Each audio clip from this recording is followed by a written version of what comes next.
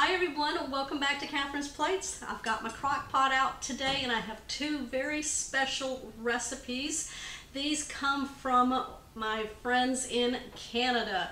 Now they have a YouTube channel, Life of a Millwife. They're Kelly and Kevin. They've got a lot of cool stuff on their channel. Specifically, they have a Cooking with Kevin segment that they do every Thursday, and they do some of my videos on there, which is awesome. Thank y'all so much. I'm glad y'all are enjoying the recipes. So I asked for some back in return.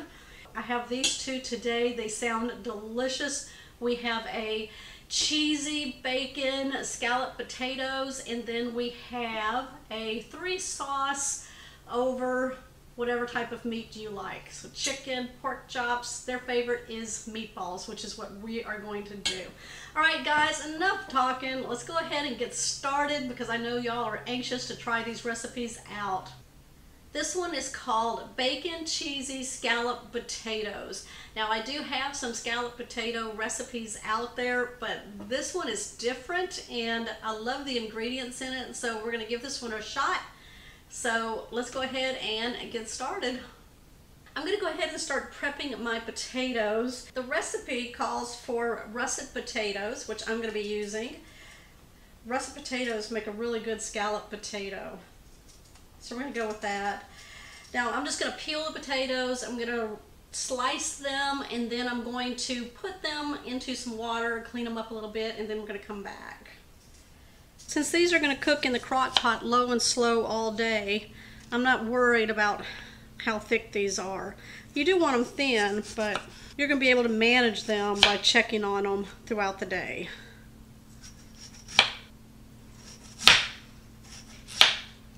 Now I'm using 3 large potatoes. If you want to add another potato, you can do that. I'm just going to rinse these off.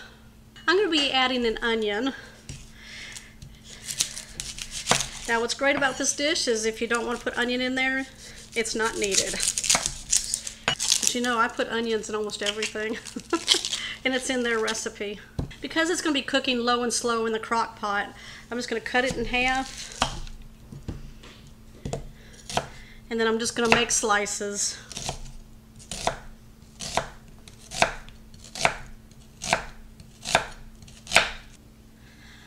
Bringing the crock pot over, and we're going to place all of our wet ingredients inside and give that a nice mix. The first thing we're going to put in is 1 can of cream of soup. You can use cream of celery, cream of chicken, or you can use cream of bacon, which is what was in their recipe, but I didn't find cream of bacon soup, so I'm going to use the cream of celery, and then we're going to put a different type of bacon inside here.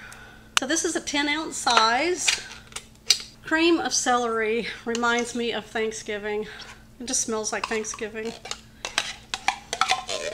I've taken some milk, poured it into my can, and I'm just going to kind of stir it around to get all that excess cream of soup out.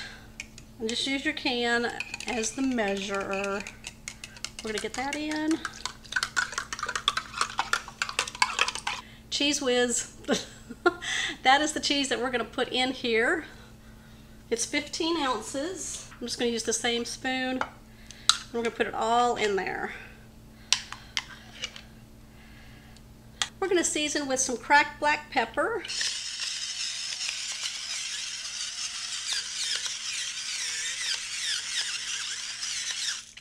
Or you can put a 1/4 teaspoon of regular black pepper in. I'm going to sprinkle in some garlic powder, about a 1/4 teaspoon. Before I add any salt, because of this cheese whiz and the can of soup, I'm going to whisk this all together and give it a taste, because this is going to be your flavor right here. Give that a taste. Ooh, that's really good. Okay, I'm not going to add any salt to that. That's fine. But we've got some bacon pieces I'm going to add in. Because I didn't use the cream of bacon soup and I want that bacon flavor, I'm going to just take some bacon, real bacon pieces and add it. don't want that. That looks good right there. That will give it some more saltiness, so don't even worry about any salt for this dish. I'm going to add my onions in. Give this a mix.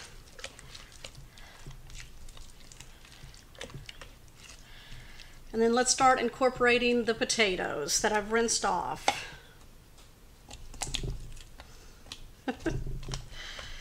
All right, I'm going to mix this all together until all of the potatoes are well coated.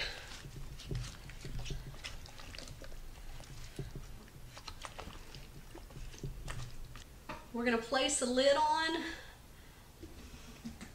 We're going to cook this on low, and she said cook it all day long, low and slow. So that's what we're going to do. I'll come back. I'm going to let you know how long it took to get these potatoes nice and tender. Give them a try for you. These look delicious. So what I'm going to do, we're not done yet. I'm going to sprinkle some cheese on top. Let it melt right on top of there. This is about 4 ounces. I'm going to sprinkle some parsley on top. I'm just going to place the lid back on until that cheese melts. I'm going to scoop it up, then I'm going to give it a try for you.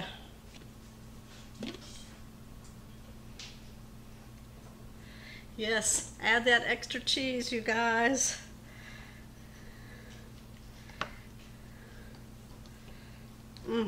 Look at that. These are cooked all the way through. This took 5 hours on high. I cooked them on high because, you know, I was ready to eat these. Now, these potatoes were cut between 1/8 to 1/4 inch thick, as you can see. 5 hours on high, probably 7, maybe 8 hours on low. Just keep an eye on them. Put your fork in and see how tender they are. I'm going to try a bite for you. That's delicious. I love that bacon flavor in there. Now, if you don't want to put the bacon pieces in there, you can cook this whole thing and then just stir in the bacon pieces at the end. You can even put ham in here. Let me know down in the comments what you think of the bacon, creamy, cheesy scalloped potatoes in the crock pot. This one is a 3-sauce recipe that you can put over your favorite meat and then let it low and slow cook. You can do chicken, pork chops. Their favorite is frozen meatballs. You put it into the crock pot with all those only 3 ingredients on top of those. Let them go. Yeah, sounds delicious. I'm going to serve it over rice. You ready? Let's go ahead and get started with this one. I'm going to call this one good for the holidays because you can use a bag of meatballs frozen. This is 20 ounces and then it's just a few other ingredients, and you can put this all together and you know what? Serve it as appetizers. Pour this over like mashed potatoes or rice, or you know, even like the bag suggests here, put it in a sub. All right, let's go ahead and get started. Now they've said, oh, those meatballs smelled good when I opened them. Oh my gosh, those smell really good. I'm going to empty the whole bag into the crock pot. Now, we like these Armour beef meatballs because the first ingredient on the ingredient list is meatballs. So, I mean, is beef. We've seen several different types of frozen meatballs that have other different types of ingredients listed at the front, and we're like, nope, that's fine. So that's why we picked these right here. Armour. Not sponsored. Can y'all see that? I'm sorry, I already opened the can. This is whole berry cranberry sauce, and I'm just going to scoop it out and put it all over the meatballs.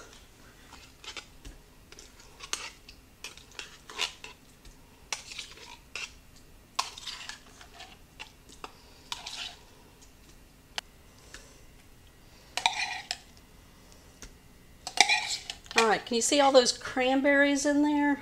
Yeah, that looks good.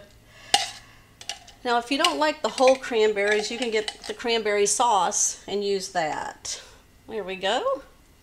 The next ingredient is 1 envelope of onion soup mix. Now it comes in a pack or a box like this, and it's got 2 packages in there, and they'll look like this here. I like to mix it all up. All right, Kelly and Kevin, I hope I do your recipes justice today, like y'all do mine. Just gonna sprinkle it across the cranberries. And then they say to add some Catalina dressing. I'm gonna add 1 cup.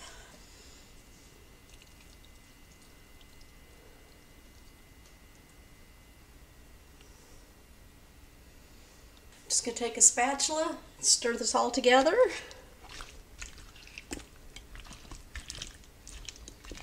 Okay, they say cover it with a lid and cook it all day on low. And I'm gonna assume that's around 6 to 8 hours until your meatballs are nice and cooked through and tender. I'll be back with the finished product. Okay, these are done. They're very tender. Look at this. I've already tried one. They're so delicious. I'm going to be serving this over some rice. Now I make my chicken flavor rice, which I just cook with some Better Than Bouillon roasted chicken flavor. So let me serve this over that, and I'll give it a try. Okay, my rice is all done, nice and fluffy. I'm going to go ahead and ladle the meatballs on top.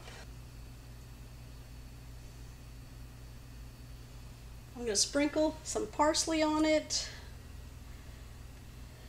Look at that. That looks delicious. Okay, I'm going to give it a try for you. All right, Kevin and Kelly. My family walked in the door. They were like, what is that smell? And I showed them this, and they want this bowl right here, but they have to make their own. So, all right, let me just take a stab at this meatball here. They're so tender. Take a bite with the rice.